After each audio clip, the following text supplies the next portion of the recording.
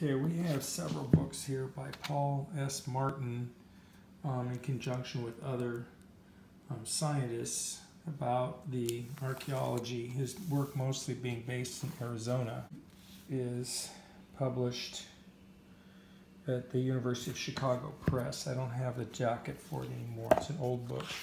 It's called My Severity is the first thing. And then, there it is, this Chicago. This is from the Natural History Museum, and it's published in 1947. Martin as the chief curator, Department of Anthropology, and two other table of contents. What is archaeology? He's going back to the beginning, origins of the American Indians, fallacies concerning the American Indian, objects of stone, kinds of stone, objects. He goes through everything. Look at this.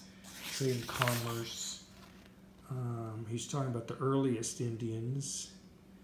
And then he goes into the Southwest with Anasazi culture, Hano culture, and then he has the Eastern United States.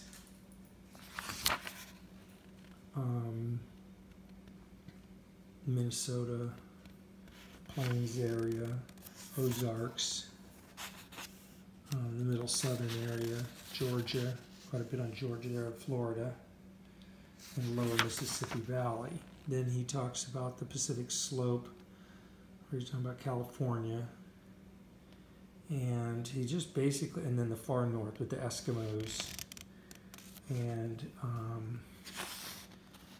then the illustrations. Look at that huge number of illustrations. Look at that. Huge, just a very comprehensive text. And one, what is archaeology? Now what I'm going to do now is just kind of flip through some of the pages here, because I can't go through the whole thing. He's got drawings and photographs of, artifacts and so forth, charts. He's got different things in illustration all the way through this. This is a classic text. I got it at a bargain price. Let's see, what did I do? Yeah, 33 bucks. Realizes that the big animals seem to have had a massive extinction during the Pleistocene. Massive kills of where animals disappeared, and they were really concerned about how did that happen. That the extinction during the late Pleistocene of in the Americas at least, when the humans came over to eliminated them. Let's take a look and see what kind of, this book here is an edited one, so it has different contributions by different people. But look at the amount of charts and everything this thing has in it, different bones and stuff like that, because it has to do with the, this is just very, very impressive work here. Let's see what we got here. They found, there's all kinds of stuff that they find. A good reason to stop construction so that these guys can get in and take a look at it, right?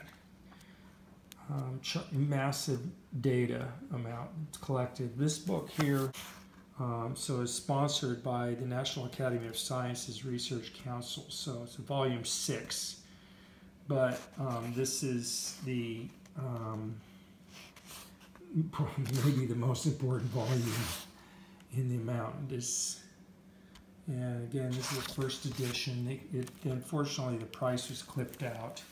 I got it for that price there. There's a first edition too. I bought Pleistocene Extinctions. Okay, now the most recent book of his that I have is The Archaeology of Arizona. And this is a really good book too. Just look at the little map they have right at the opening, like he did for the American. So it's 1970 and died relatively young. Let's see if I can.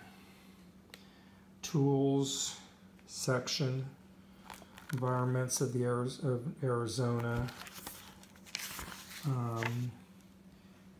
There's the space and time dimensions. Definitely the stage is similar stuff done in the 1947, but no doubt updated to include the Pleistocene period. Of course, humans had to settle down to start growing their own grains because it was the easy killings were gone.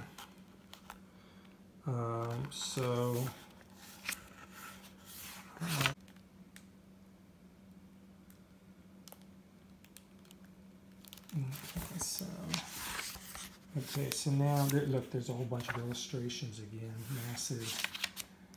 Massive volume, in good, excellent shape. Very nice illustrations. And your mistake, because at first I thought this was just a torn page, but look at that. See, it was printed that way. It's valuable or anything, but it's interesting. Yeah, there's a lot of. So this concludes